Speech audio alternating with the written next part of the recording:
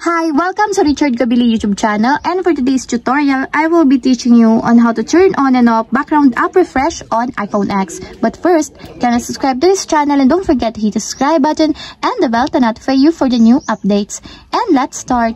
Using your iPhone X from your home screen, first go to Settings. Then in the Settings, scroll down and click the General. Then in the General, click the Background App Refresh.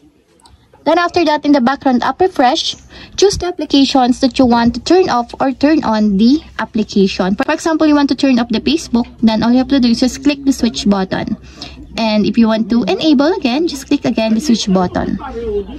And that's it. We have successfully turned on and off background app refresh on iPhone X. If you have a question, can you comment down below, and don't forget to hit the subscribe button and the bell to notify you for my new updates. And thank you for watching.